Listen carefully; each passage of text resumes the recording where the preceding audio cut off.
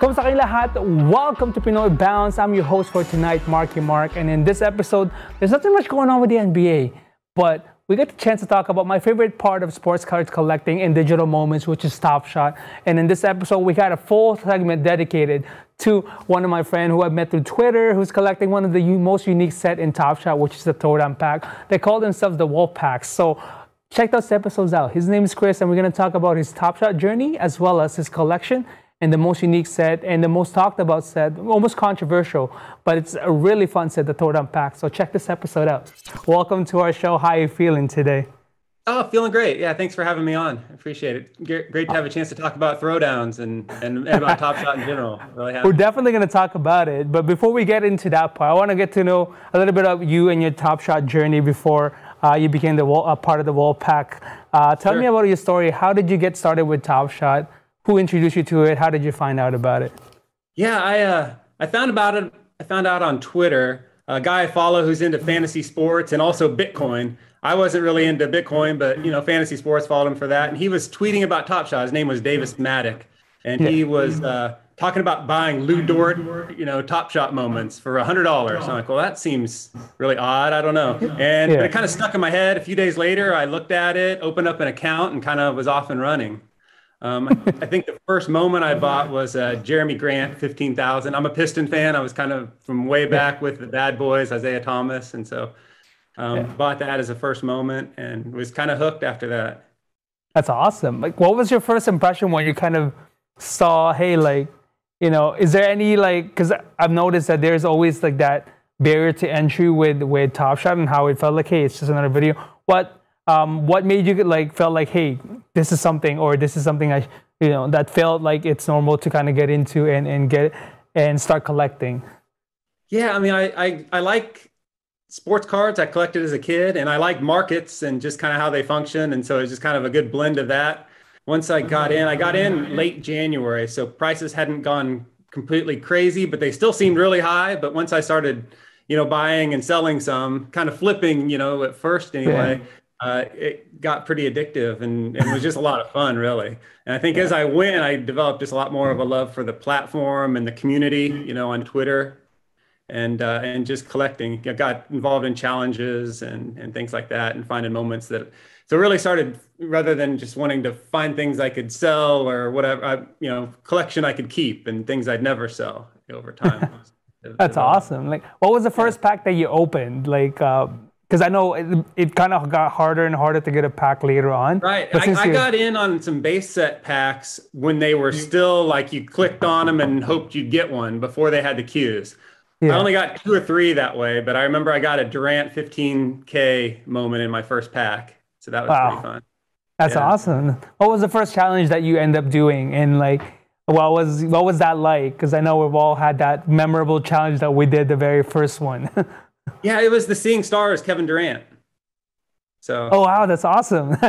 I did the LeBron, so we all went through that.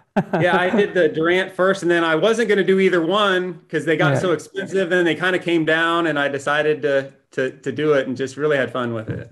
So. Yeah, man, I was in the Durant. I thought of doing Durant when it started going down, and but it was weird because the way they set up the Seeing Stars, they had that first week when they started announcing it.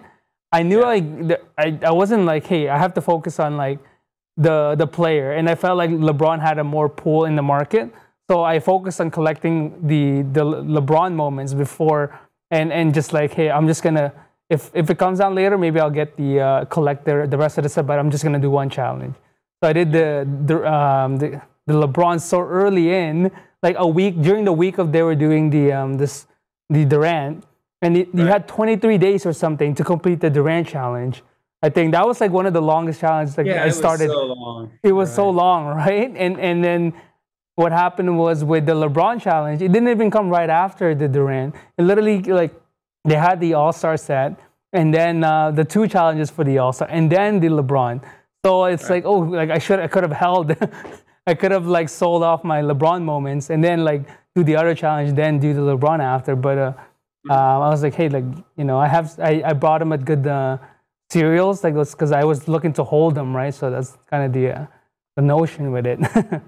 Out of your experience with Top Shot, like what was your first impression of it? Like in terms of like the user experience, the interface, the moments. Like what were some of your initial thoughts going into the almost like the universe of Top Shot?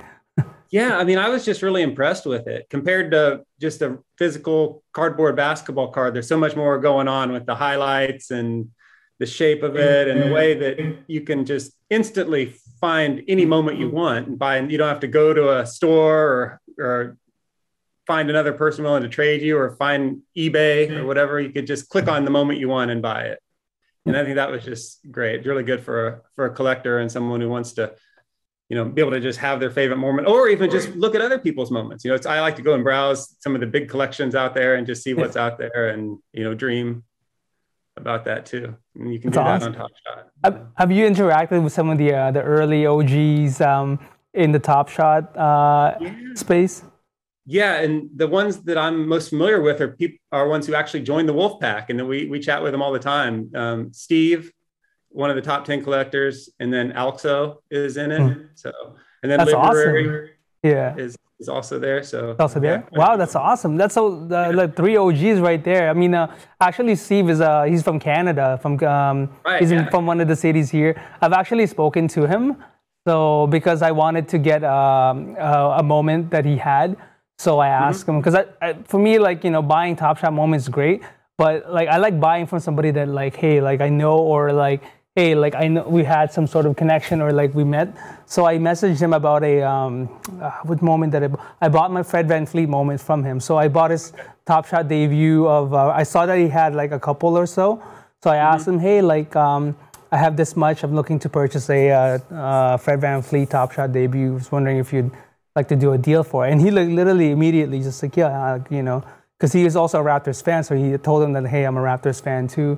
I'm trying to collect the Top Shot debuts of them. Like I'm only missing a Fred VanVleet. And he immediately just like, yep, let me know. Watch out for it. Just snipe it before it all goes. Like, so that's kind of like, and that was Steve, and he was a really great, he was a really great sport about it. So then because of him, I have now a Fred VanVleet moment that, which was good, like, because I'd rather buy from an OG that's actually, you know, not willing to like most of his stuff he didn't put for sale. It's only like when you approach him to actually, and only when he needs to like do a challenge or something, that's something that he would sell. So yeah, he loves Top Shot. He's such a genuine guy, and it's been fun interacting with him. He'll sell moments, but it's almost always with a plan in mind to, you know, to do a challenge or to get something else that he really wants. He's just really.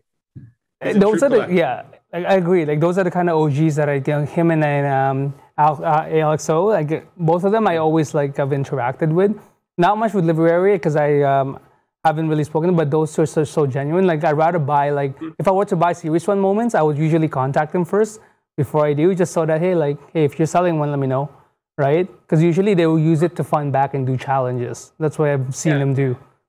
Yeah, and hey, if you buy one from them, you kind of get their digital autograph on the moment. We had someone bought a Jaylen Brown from Steve just last night. That was in our group, and it kind of a little bonus, you know, just to have one that he had. He bought it for like a Jaylen Brown debut. He bought for $2 sometime last fall. You can believe that. That's insane, man. Top Shot history on the moment. Yeah, on the blockchain. It's insane with with projects like these. Like it accelerates so fast that it's almost like, you know, how people are trying to time the bottom of Top Shot right now. Like it's difficult to time it. Like you won't know when is actually the bottom. Like you like almost just like have like constantly just purchasing like the ones that you want to collect, because who would have known that it started turning around so fast? Like people thought that summer was going to be boring and nobody's going to be buying anything because like, hey, like look at now, right? Yeah, right. Yeah, it always does the opposite of what you expect, it seems like. That's part of the fun. Yeah. Awesome. Well, you know, thanks for sharing your story, Chris. This is awesome. But we still have more to go because we're going to have your collection. So we ran out of our segment too. But for our audiences out there, stay tuned, because when we come back, we're going to go through Chris's favorite collection and talk a little bit about his wall pack and what about the throwdown set and what makes it special, right? This is the fun part that we're going to get to know what makes the throwdown set special and makes the community of it so strong. So stay tuned, guys.